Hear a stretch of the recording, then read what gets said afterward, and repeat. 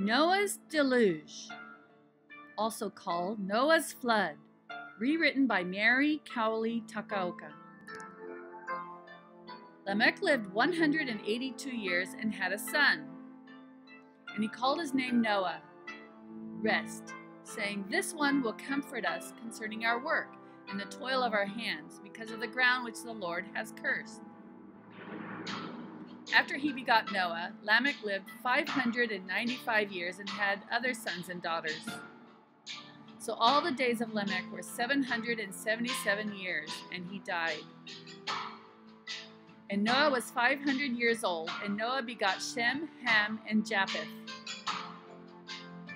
Now it came to pass when men began to multiply on the face of the earth, and daughters were born to them, that the sons of God saw the daughters of men, that they were beautiful, and they took wives for themselves of all whom they chose. And the Lord said, "My spirit shall not strive with man forever, for he is indeed flesh, yet his days shall be 120 years. There were Nephilim, fallen or mighty ones, giants on the earth in those days, and also afterward.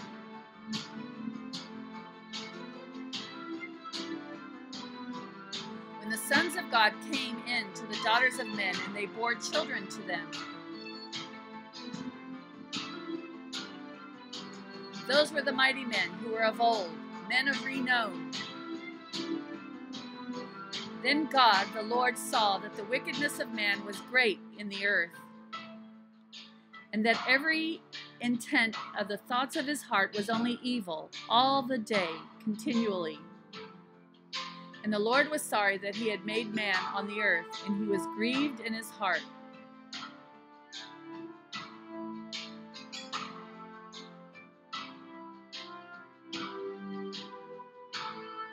So the Lord said, "I will destroy man whom I have created from the face of the earth, both man and beast, creeping things and birds of the air, for I am sorry that I have made them." But Noah found grace in the eyes of the Lord.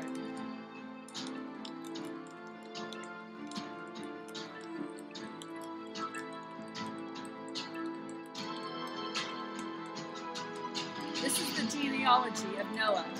Noah was a just man, blameless and having integrity, perfect in his generations. Noah walked with God. And Noah begot 3 sons, Shem, Ham,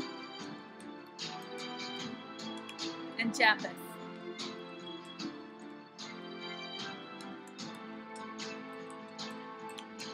The earth also was corrupt before God, and the earth was filled with violence.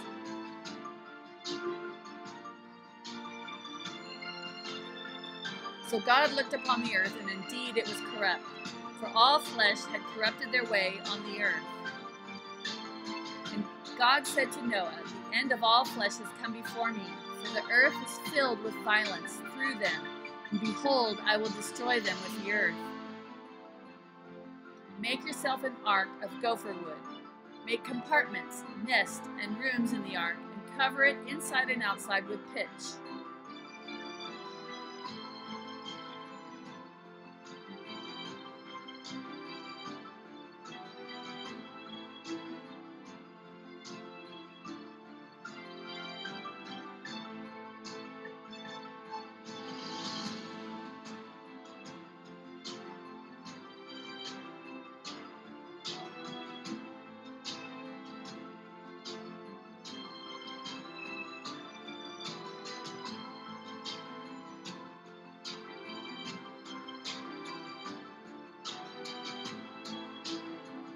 This is how you shall make it.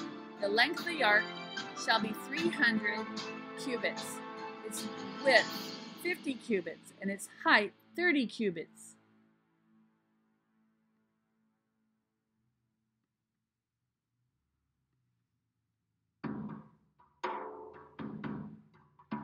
You shall make a window for the ark, and you shall finish it to a cubit from above, and set the door of the ark on its side.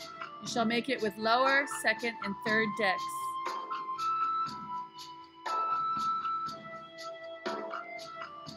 And behold, I myself am bringing floodwaters on the earth, to destroy from under heaven, and flesh in which is the breath of life, everything that is on the earth shall die.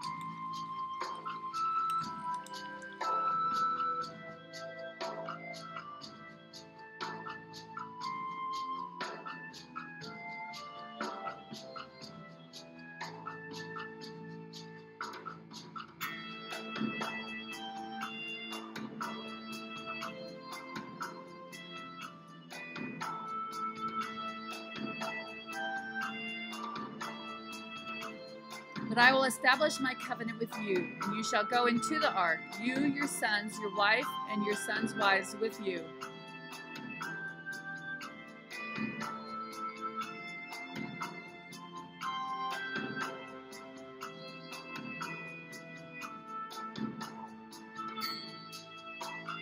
And of every living thing, of all flesh, you shall bring 2 of every sort of air-breathing animal into the ark, to keep them alive with you. They shall be male and female.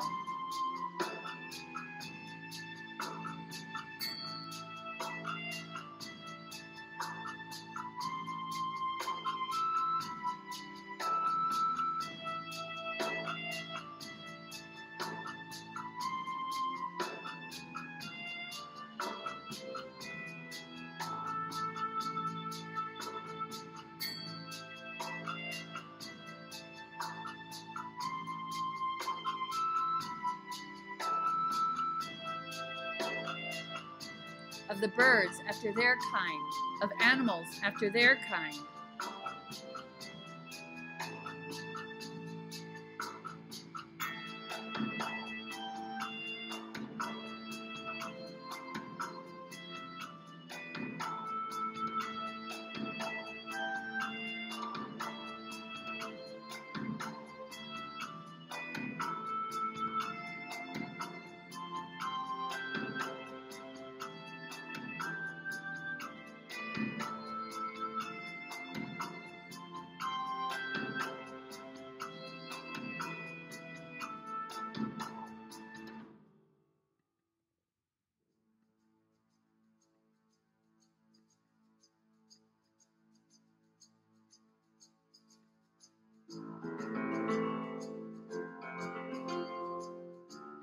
And of every creeping thing of the earth after its kind, 2 of every kind will come to you, to keep them alive.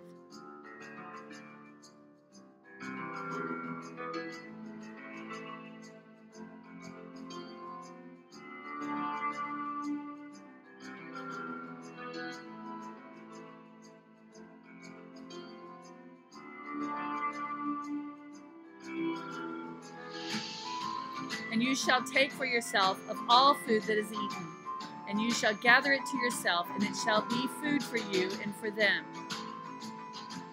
Thus Noah did all according to all that God commanded him. So he did.